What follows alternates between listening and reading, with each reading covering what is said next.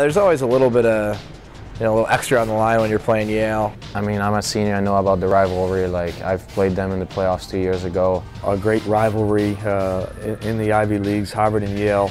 There's a lot of bragging rights up for grabs, especially on national television and the rivalry. So both teams are going to come out flying. Goes high, and here's a second chance. The Crimson score again. I think to put Harvard-Yale at MSG on national television is going to show a lot of hockey fans how much of a rivalry Harvard-Yale is.